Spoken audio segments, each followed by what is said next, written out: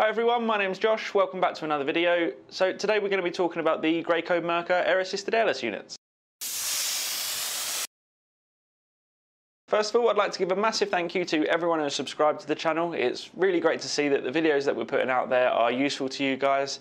And if you haven't yet, then please hit that subscribe button so you don't miss out on any new videos. Later on in the video, I'll be giving you a demonstration on how these units work. But first of all, we'll do a little bit of theory so we understand exactly what they are. So this is a air-operated Graco Merkur with a 45:1 ratio. So what that ratio means is for every 1 psi of air pressure we put in, we get 45 psi of fluid pressure. So this pump has a maximum pressure of 4,500 psi. So that's if we put in 100 psi of air pressure. So this is our most popular model, but we can supply and tailor the best unit for you and your application. So if you aren't 100% sure on which one to go for, just give us a call and we can happily advise. I'll give you a quick run through the key components of the unit so we understand a little bit better what it is we're looking at. So we've got the suction filter here attached to the suction tube and hose, which is then connected directly to our pump. So the pump then uses the suction tube like a straw to draw in material into the pump itself. The pump then builds the pressure and pushes the material through the main filter housing here, then out through this fitting down the hose to our gun. Next, up here on the control panel itself, we've got our mains air into the pump and our on-off ball valve. Then on the right-hand side, we have our pump pressure, and on the left-hand side, we have our atomising air, each with their own gauges showing the pressure. Right, so what is air-assisted airless?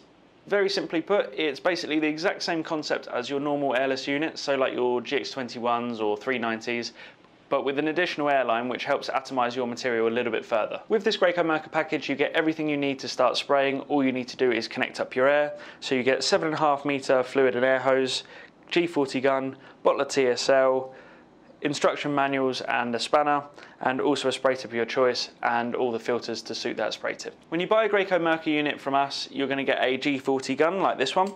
So this is a really nicely designed gun and is 20% lighter than other guns at around the same price point, and the trigger pull force is up to 40% less than the closest competitor, which is really going to help reduce the operator's fatigue, and most importantly, the finish you get with this gun is excellent. With the G40 gun, you'll notice that we have connections on the bottom of the gun here to connect up two hoses. So at the front of the gun here, we have our fluid connection. So this is where our paint line would go. And we also have a built-in filter housing here, which takes these little gun filters, which is basically our last line of defense before tip blockages. And then we've also got a little swivel here, so you can move the gun around freely. Next, towards the back of the gun, we have our second connection, which is our air input. So this is used to atomise our paint or material a little bit further and ultimately give us a better, flatter finish. Another reason to go air-assisted airless is it allows you to spray the same materials at a slightly lower pressure, which then creates less overspray and paint wastage. Let's imagine for a second we're using an airless unit instead of air-assisted. So the only way we can atomise our paint is by putting it under pressure. So let's say we need 2,000 psi of pressure to atomise our paint fully and to get rid of the tails in our fan pattern. Now with air-assisted, we'll be able to bring that number down. So let's say we get an acceptable finish in the centre of our fan pattern at about 1,600 psi, but we're still getting those same tails. So what we'd have to do with airless is keep cranking up that pressure till they go. But what we can do with air assisted is bring in a little bit of atomising air, and that should get rid of those tails for us. This allows us to spray at a lower pressure, which in turn reduces overspray and therefore less paint wastage and mess. But it also has a knock-on effect of less wear and tear on the pump, gun and spray tip, so it's going to cost you a lot less to run compared to your standard airless unit. A great feature of the G40 gun is this fan control we have on the back here.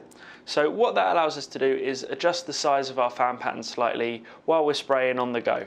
So rather than switching out tips, we can just adjust the knob here and increase and decrease the size of our pattern. For example, if we had something like a 310 or a 410 spray tip, we could have this close right down so that the fan pattern is determined by our spray tip, so it's nice and wide for when we're spraying something like doors. Then we could increase the airflow, which is going to make our pattern slightly narrower for when we're doing something like window frames. What I would say is though, this isn't like an air spray gun where you can adjust all the way from a spot to say like a 12-inch fan pattern, but it can be useful and will typically reduce the pattern by around 2 inches. And lastly, before we get into the spray booth and see this thing in action, I just wanted to explain quickly the spray tips themselves. So a standard with this kind of unit, you would have a flat spray tip, but there is a kit available for the gun which allows you to switch to your reversible tips. But normally with the G40 gun, we would always recommend flat tips over the reversible. And for me, this is mainly because the spitting you get with the reversible tips, and that's because the shut-off point for the gun is actually spaced slightly further away when you're using the reversible tips compared to flat tips.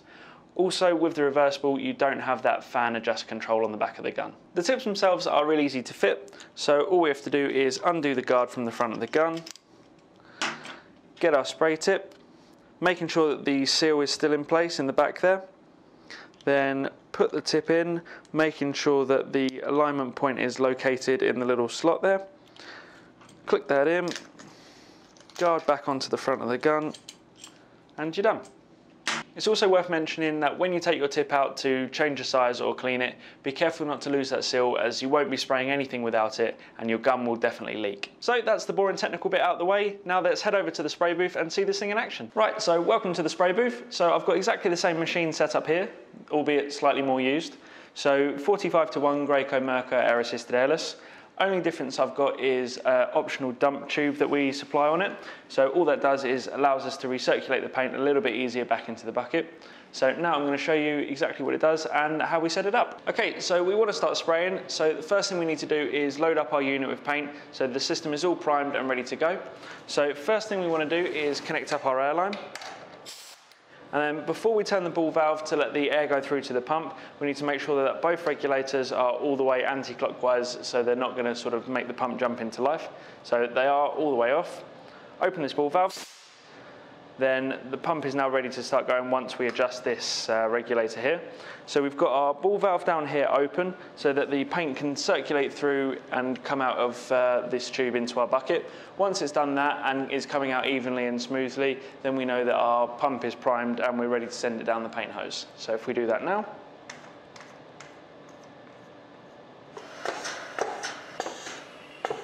Nice and smoothly. So we know that our pump is now primed and we can shut that ball valve just there. And we know that our pump is now primed and ready to go and send it down our paint hose. So if we get our gun down here, now that our system is primed, we need to get it pumping through our hoses. So if we had any material left in it from whenever we were spraying last time, maybe a bit of leftover paint or some water, we need to make sure we've got that flush through. So easiest way to do that, take your guard off and get yourself a waste bucket here. Squirt it in. So that's coming through nice and smoothly now, so that we know that our hoses are full of this new product. Now we just put the guard back on, making sure that our tip seal is still in place. Just put it back on. And now we're ready to start spraying and set our pressures. Okay, so now we're full up with paint and ready to spray, we can start setting our pressures. So at the moment I've got no pressure at all on the atomizing air and 30 psi on the air to the pump. So with our 45:1 ratio, that gives us a spraying pressure of around 1350 psi. So we'll see how we get on with that. I'm expecting to see some tails, but then we'll bring in the atomizing air to get rid of those.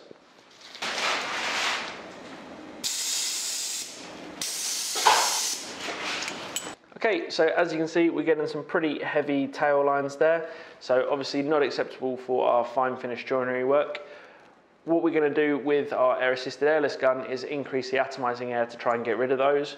What you would have to do with an airless unit is increase the fluid pressure, and that would eventually get rid of those, but at a much higher pressure. So we're going to end up more wear and tear on the pump, more wear and tear on the gun, more paint wastage, more overspray. So let's bring a bit of air in now and see what we can do.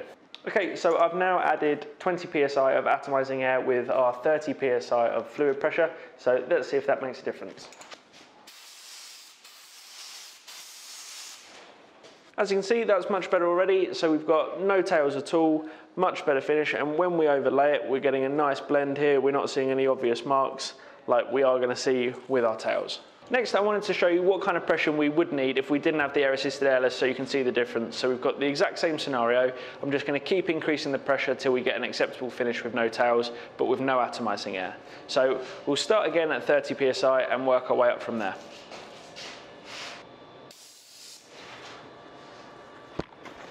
So really heavy tails as before. So we'll increase to 35 psi. Okay, so 35 psi, which equates to just under 1600 psi with our 45:1 ratio. So still getting pretty obvious tails there. So increase to 40 psi. So 40 psi now with our 45:1 ratio is now 1800 psi.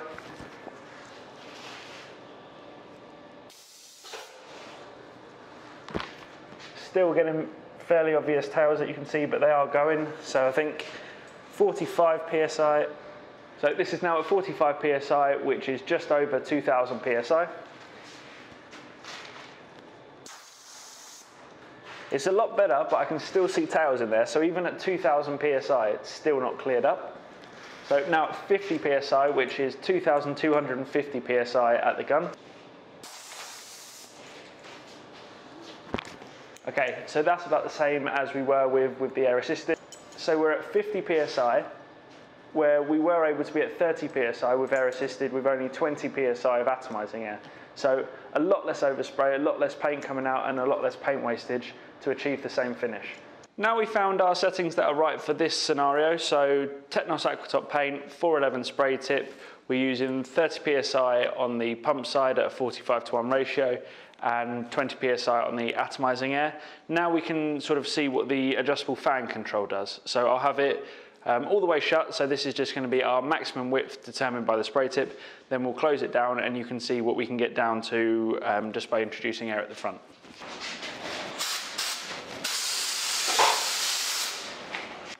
Now I'll reduce it down.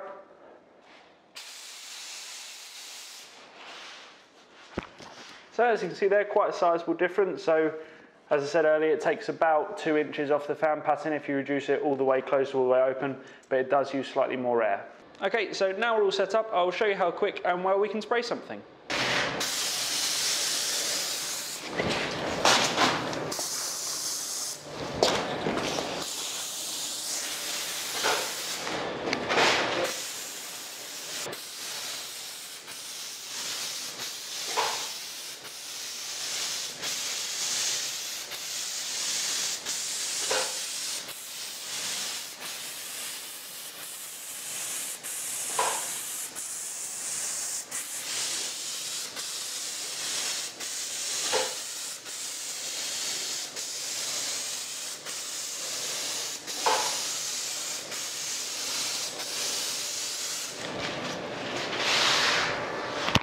Easy as that. To be honest with you, most of our customers who use this sort of pump wouldn't clean it out every day. If you're using it last thing on a Monday, realistically it's going to be okay to use first thing on the Tuesday, but I'll give you a quick run through so we know how to flush it out, just a sort of basic demo.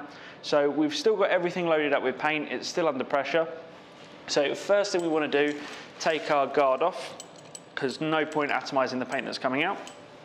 Then we want to turn off our atomizing air. We aren't going to need that anymore. Then we'll turn down our pump pressure, just so we know we're going to be safe, but we've still got a load of pressure in here, so we need to be careful with that.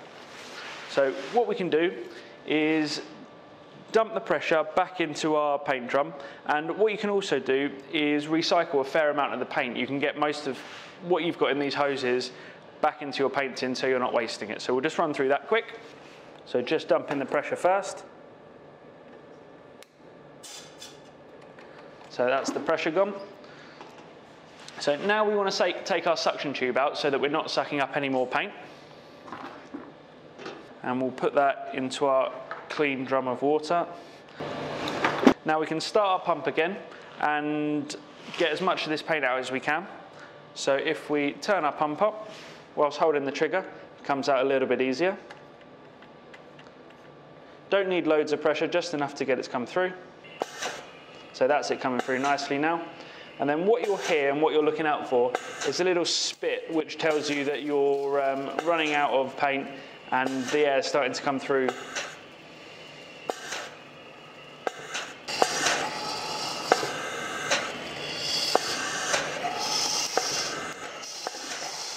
Okay, so that's water starting to come through now. So we've flushed all the paint out there. So now we can get a little bit more out of our return tube. Open that up. And now that's water coming through. So now we can take our return tube and put that into our clean water bucket. Now we'll recirculate that round. So we're priming the system with water now and flushing out any leftover paint. So I'm just using the return tube now to clean off the worst of the paint off the filter. Now that's primed and ready to go, we can now get the water going through our hoses so we can make sure they're nice and clean.